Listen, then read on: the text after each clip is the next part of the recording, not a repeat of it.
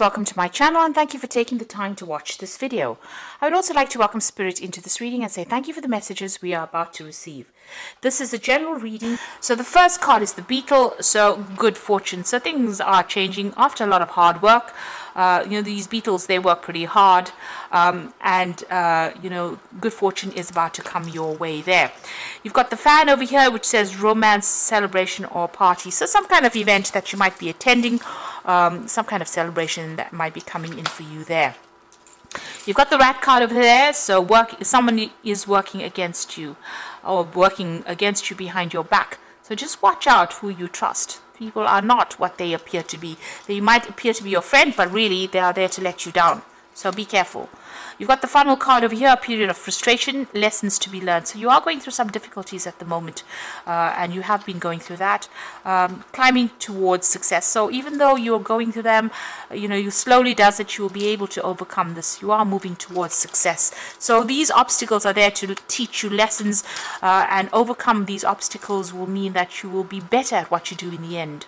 You've got the wheel over there, so this is indecisiveness, allowing life to ramble aimlessly. So there is a need for you to get some direction as well. So if you are not really quite sure where you're going, you need to actually revise your goals, reassess things. It's a good time to do it. It's just past the halfway mark in the year. Reassess what you want out of this year. If you haven't achieved it yet, there's still time to do that and focus on that. And the last card is the peacock, beware of great pride. So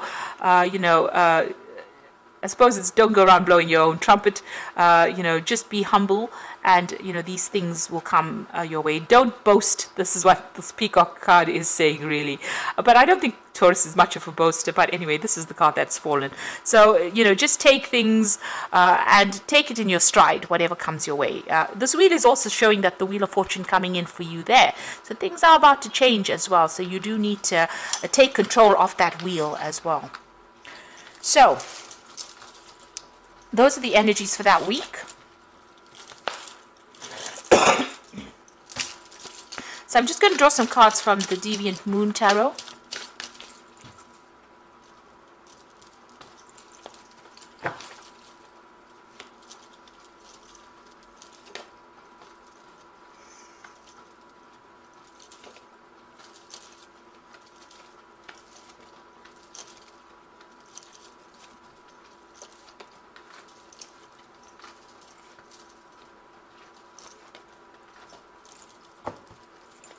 Okay, at the bottom of the deck, you've got the Six of Pentacles over there, and you've got the Four of Coins over there and the King of Cups. So the Six of Pentacles is about trying to decide what you want to do. Maybe you have got some ideas about business or work, or this is trying to select what you want to invest your time in, and where you want to get your money from. So if you're having financial problems, maybe you're looking at different or various options to pursue in order for you to get finances over there. This is like shaking the tree. So you might be going through hard times. It might be difficult for you to even find a job, and this is about shaking the tree, trying to make an opportunity come your way. You're certainly hanging on to finances quite a bit there. You've got that King of Cups. You could be dealing with a Scorpio, Pisces or Cancerian energy over there. Maybe an offer has come in as well over there. Maybe you're looking to that offer, and you can see this King of Cups is making the offer. This person's holding their coins and then they're putting it up in the tree there. So you might be receive an offer that comes in for you there about investing your times or your skills or your efforts into something, and that's going to grow maybe. You could also be dealing with like I said, a water sign energy over there, and they might be making an offer for you, and because you're going through some difficult financial period, this might be something that you need to actually consider taking as well. So it seems like there's some kind of offer coming in over there, but there is a need for you to actually watch your finances. This person is almost trying to get blood out of a tree and clinging on to finances quite tightly over there. So this is showing that you are going through a very, very difficult financial period there. But there could also be a lot of job options that you could pursue in order for you to make that extra coin. You've got the High Priestess over there, and you've got the Two of Cups over there. It looks like there is an offer coming in over here for you, and you need to use your instincts to actually, or your intuition to actually choose. So there's some kind of offer coming in there for you. The High Priestess is showing that you're spending a lot of time by yourself. You're very, very defensive, feeling very lonely as well over there with that High Priestess. Trying to think of strategies in which you can actually even attain this goal, or this, finances, or even a relationship, if that's what you're looking for. It looks like there's an offer. So this could be an offer for a new job. This could be an offer for further study. This could be an offer that's on the relationship front that could be coming in over there. But it takes you out of this loneliness because, this comes in quite unexpectedly. You've got the Temperance card over here. So you've been using a lot of skills and a lot of your, whatever you learned, your talents to do things here. And this is how you've been managing to make your money.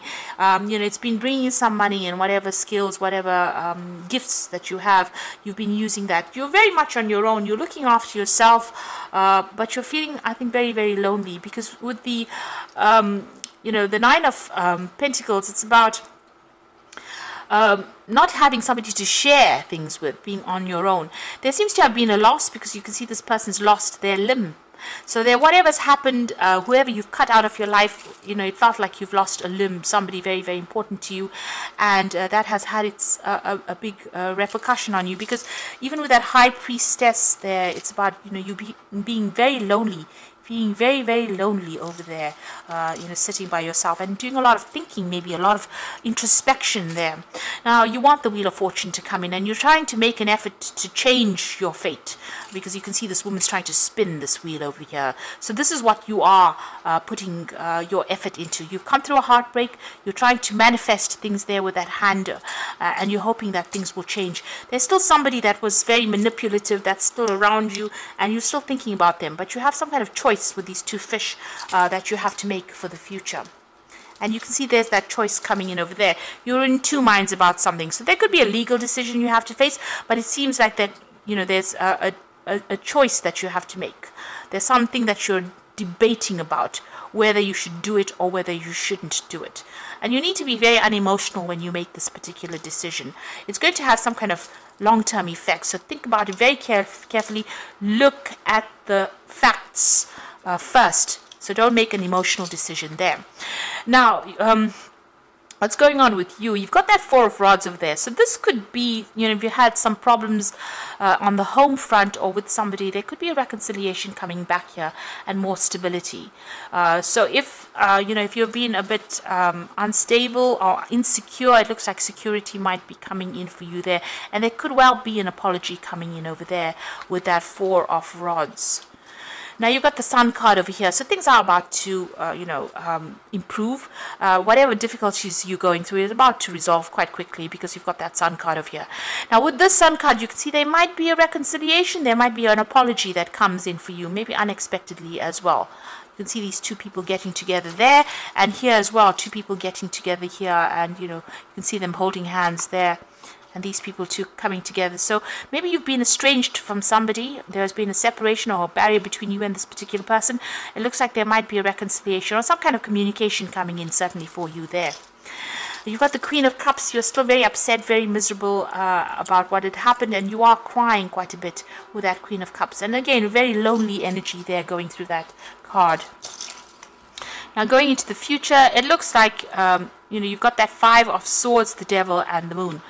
It looks like you've left that situation behind. So maybe when this person, or if this person decides that they want to make a apology, maybe you decide you've had enough and you don't want to take it anymore and you are moving on from it. So maybe you're cutting them out.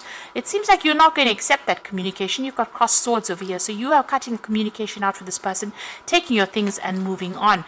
This person is trying to manipulate you. So be careful about this apology or whatever that comes in for you. It might not be, it might be still toxic. This person doesn't seem to have changed. They still seem to want to control you. So be careful of this. It is best to actually cut it. With the Five of Swords, you have gone through a period of humiliation and conflict and, where people put you down and have manipulated you, and it seems like this is still, that energy is still going through there. They've caused a lot of depression, confusion. Don't let whatever this thing is come in and upset you or come in and confuse you. They might be trying, you can see all these are like puppets on a string over there. So they're still trying to push you around. They're still trying to manipulate you, and their intention is not good. So just be aware, they're still trying to control you. Maybe they're using emotional blackmail to actually even do that. So be careful. This is the devil, and you've got puppets on a string over there. It is time for you to sever ties and move on. You know, whatever they said was really nasty. It seems that was said behind your back. So just be careful. You can see this tongue is out there. So, you know, the words were really nasty and manipulative and awful. And maybe this is the decision you have to make. Maybe this is the reason why you're in two minds about it. Part of you wants this apology, part of you wants this reconciliation, but you know what you've been through and you know the lessons that you've learned. So don't forget that, because if they come back in again, it looks like you'll just be manipulated, and it'll go all back to square one again. And all those lessons, all the hardship that you went through, all the loss that you went through, maybe you feel like, you know, you invested so much in it, maybe you want that apology, you know, you want to go back to that situation, but it doesn't look like it's going to be serving you to go back into a situation like that again. It's just not gonna, it may not work out at all. So it's best to leave the past behind, cut it, and instead of turning and looking back, move forward. So I'm just going to draw some cards from the Animal Tarot for the main oracle read.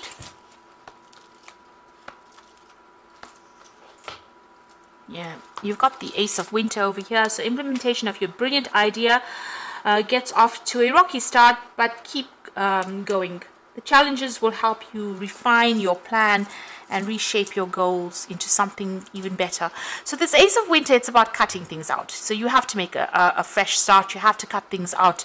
So don't be indecisive about that. You need to be very sure about what you want. You've been through a lot. There could be a legal decision that comes in for you here with the Ace of Winter, but it seems like it's about you taking control and severing ties completely from that situation. You've got the Seven of Summer, so there's something about the situation that is confusing you. It's time to stop procrastinating and make a decision so that you can move forward with a priority. If you need to do something, if you need to do more research, then do so, but don't overthink the situation and listen to your heart. So, you know, something about this decision is confusing you. Maybe, like I said, there's a lot of emotional ties. There was a lot of emotional you know, you put a lot of emotional investment in the situation, and if a person comes back with an apology, it might, you know, you might want to go back, but this is not the way to go. It seems like the cards are counseling that even if you go back to this person, the manipulation and control will still be there, and you wouldn't have changed, you wouldn't have moved on. And the Ten of Winter is showing that you do need to actually move on. You've got that Ten of Swords there, the end of a career path, project, or relationship. And it brings feelings of mixed joy and sadness, relief and disappointment. Put aside your fears about these changes and trust that a brighter future awaits. So really, you know, the Ace of Swords is saying, or the Ace of Winter is saying, you need to cut things. You need to say, I have to cut my losses and move on. Whatever's happened, I can't change the past, and it won't, going back will not resurrect the past, and it will not bring back what I've lost. So you need to leave it behind and move forward. So this is about making that decision. Don't allow these people or this person or the situation to come back in and manipulate you, because you'll just be, you know, they'll just treat you as though you were a puppet that they can maneuver all over again. And they have ill intent. It's not good. Even if they say something else, it might not be in your best interests there. So it seems like somebody does want to come in, but you have that choice to make. Look at it with great clarity, you know, in black and white, really. Make sure that you're looking at it from a very objective point of view. Don't be emotionally swayed by what goes on. So I hope this reading has resonated with you, and please don't forget to like, share, and subscribe, and leave me some comments if it has. And thank you so much for watching.